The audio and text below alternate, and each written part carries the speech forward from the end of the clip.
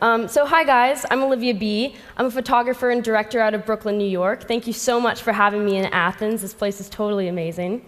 I'm here to talk to you about a lot of things. I guess I should have divided this into like 6 TED Talks, so I apologize in advance. I'm going to talk to you about art, authenticity, success, feelings, and living your life and not just talking about it. But I want to give a little background first. So I'm a photographer and a director, but mostly a photographer right now. And I photograph a lot of different things for a lot of different brands and publications. But my favorite thing to photograph is my own life. The magical and honest moments that make it all worth it. The moments that help you feel alive and make you thankful to be human. When I photograph my life and the people and places and events in it, I try not to interrupt. Above my photographs, my subjects are more important to me, and this is because these are the people that I love. When I capture these feelings, and I haven't interrupted my experience or their experience, I have succeeded. Part of the importance of this is that I'm really about the authentic moment. And capturing the authentic moment helps me remember how beautiful life is and how much I love it. Because I don't want to spend my whole life photographing it instead of living it. Souvenirs don't really mean anything if you didn't actually take the trip. Photographs don't replace my memories, they represent them. As for the photographs I make commercially, I do this to continue to drive my career and to challenge myself. For me, it's really important to seek beauty in all places, and this includes advertising. I've been working since I was a pretty little kid in an industry run by adults. I still kind of am a little kid. I hate to talk about it because everyone talks about it for me, but I know people are really intrigued. I get asked a lot about how I changed from kid to adult so fast and like how it makes me feel, or if I'm still 19 or if I'm 35, and if working in a little kid in a big adult world is like a big deal for me. But I guess what I have to say is that this is just my version of normal, and my age really shouldn't matter as much as it does. And in terms of growing up, let me put it to you this way. The other day, I bought Q-tips for the very first time in my adult life. And this was more transformational for me than a magazine cover. I never really got the chance to transition into being an adult.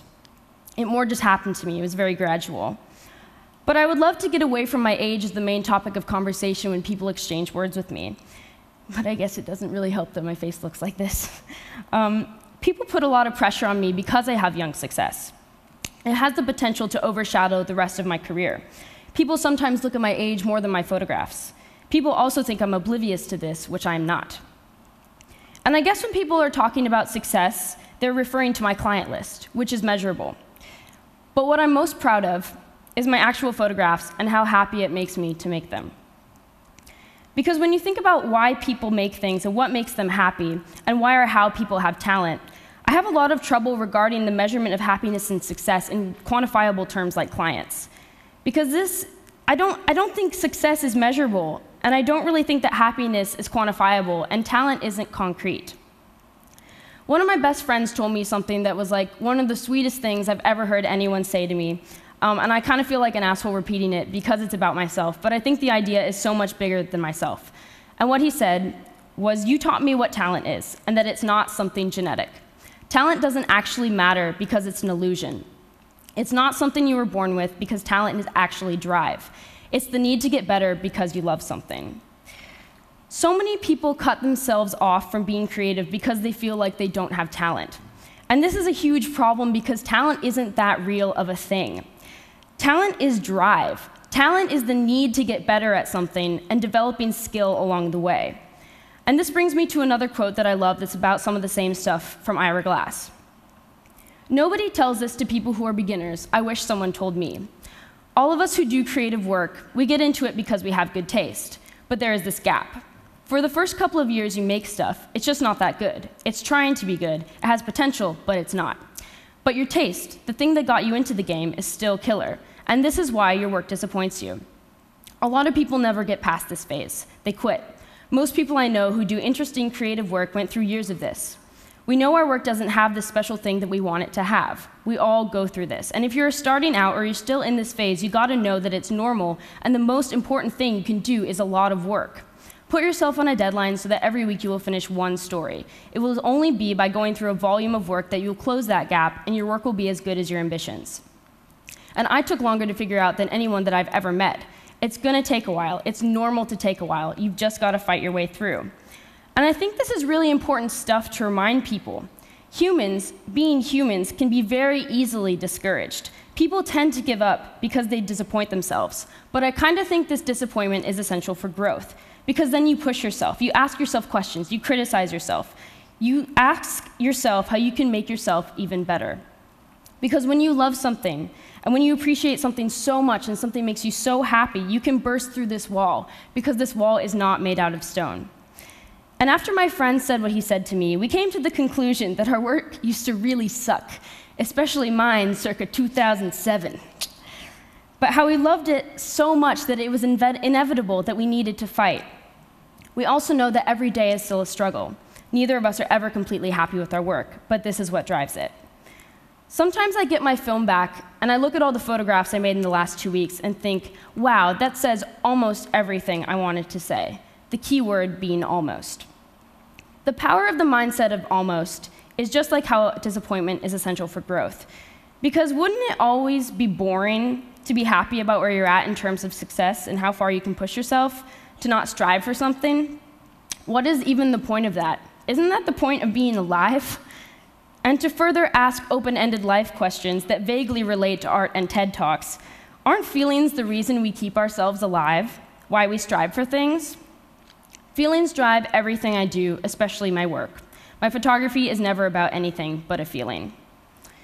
One of my biggest problems with doing commercial work, or like work when there's a certain shoe or color or person that I'm supposed to show, is that my photography really isn't about anything like that specifically, because my photography really isn't about anything specifically. It's about the feeling of all of these combined elements. I guess it's about auras, and it's not even how it looks, which is a confusing thing to say, but photography isn't entirely visual for me. I mean, I care about how things look, obviously. I do one of the most visual art forms there is, where you literally take reality and interpret, distort, or simply show it and make it into something two-dimensional.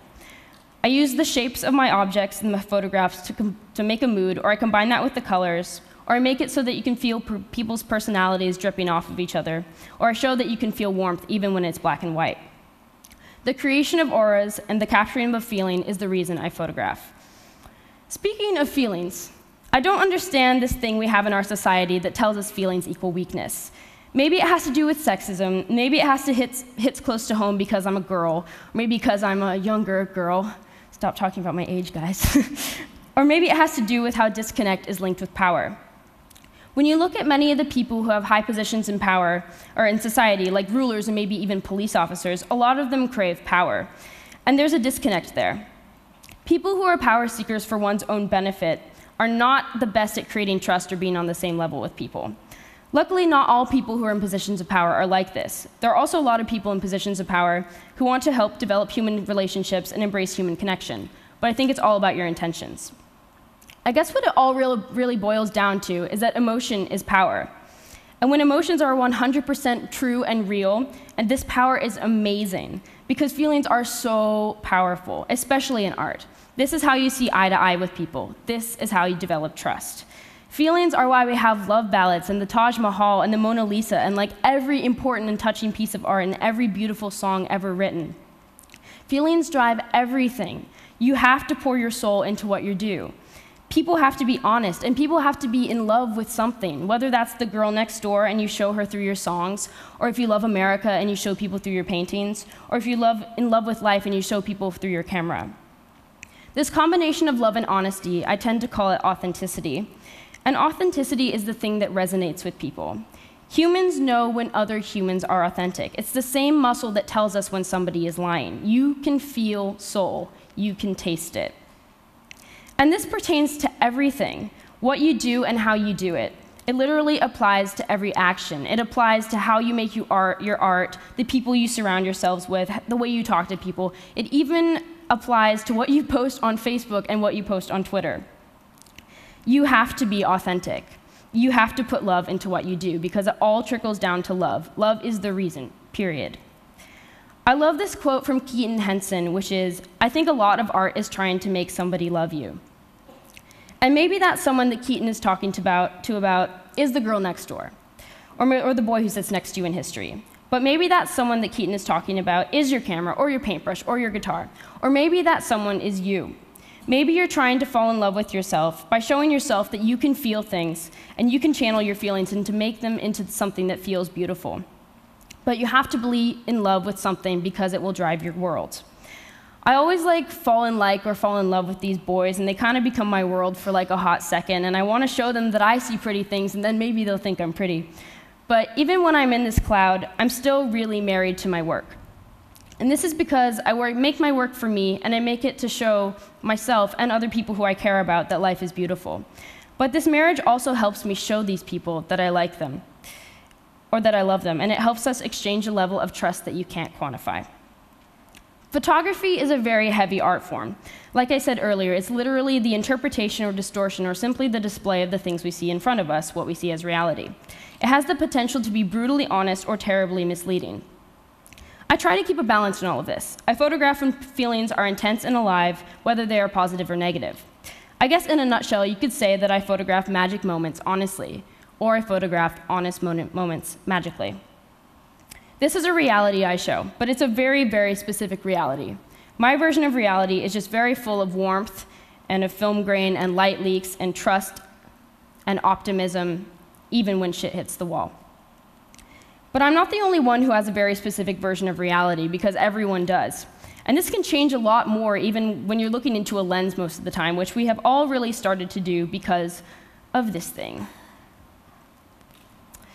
I'm going to sound like a hypocrite. But I'm going to talk to you about how this device has been a game changer and how it makes everyone document everything, and how this has the potential to be a bad thing. The iPhone, or its godfather, the internet, has changed everyone into a journalist of their own lives. Through social media, we have become obsessed with documenting everything. We are all about pictures, pictures, pictures, and recording things, and reporting back, and curating a certain online persona. And yes, I am totally a hypocrite here because I document my own life, and I also have an Instagram, a Twitter, and a Facebook. I do not have a Google+, though, and I do not have a Pinterest, because I don't know if people actually use that stuff. No offense if you do. But I know that we can all solve this as a community, but I'm not sure how. But I feel like we're over-connecting and we're oversharing. With the ability to connect all people all the time in all ways, this sort of leads to replacing real connection with virtual connection. And this put in context can mean when you go to hang out with people, sometimes you're not even really hanging out. But you bet you'll be tweeting and Instagramming and Facebooking and Tumblring about you hanging out. When all you do is talk about your life, are you actually living your life? So where do you stop and make sure you're interacting with the people in front of your face and not just the people in your pocket? With this much technology being so integrated into our lives, I think comes really big responsibilities for everyone, because we can all get better at this. Which brings us back to authenticity. One of the problems with over-connecting is that it changes our values. When you put something on Instagram, most of the time it's to show how cool that one thing that we did was. But the problem is that when everyone's Instagramming the one cool thing that we did was, how many people are actually experiencing the one cool thing that we did, and how cool does that make the one cool thing that we did? We have all started this trend living to document. In a sense, we are living for other people. Also, all this technology makes dating so hard. Because you have the ability to talk to people literally at any time of the day at the touch of a finger through 20,000 different platforms, how do I know if he still likes you when you put your Instagram of you in a bikini with your dog in there and he doesn't like it? How do you know if he still likes your dog?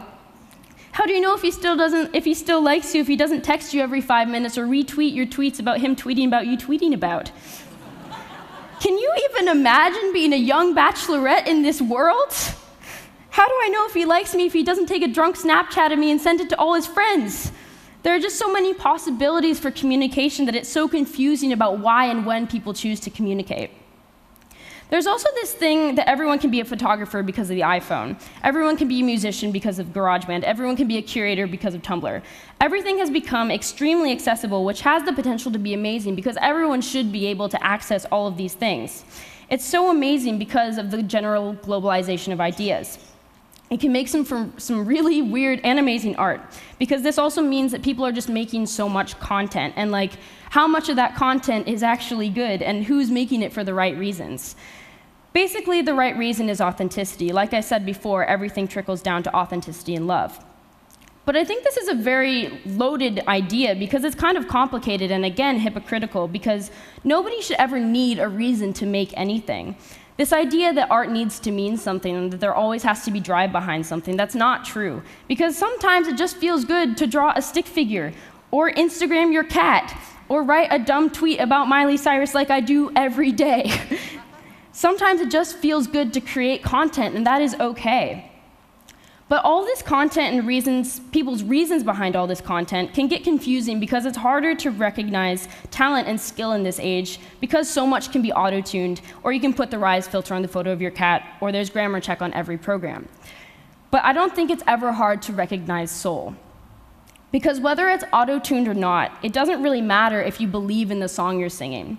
Same goes for photos. A beautiful photo of the Empire State Building with the Hudson filter on it doesn't really stand a chance against the photo you took of your friend laughing at something you said, or the photo of your mom you took on your 50th birthday. Hi, Mom. Because authenticity, the combination of love and honesty, is key. And humans sense it. And the great thing is we can all be authentic, because we're all real humans with real emotions. We just have to appreciate what's going on around us and what's going on in our hearts. And we have to put ourselves into what we do so that people will be able to taste our souls. And we don't have to be afraid of that. Authenticity never goes out of style, and real life that's compromised of love and honesty is timeless. Thank you.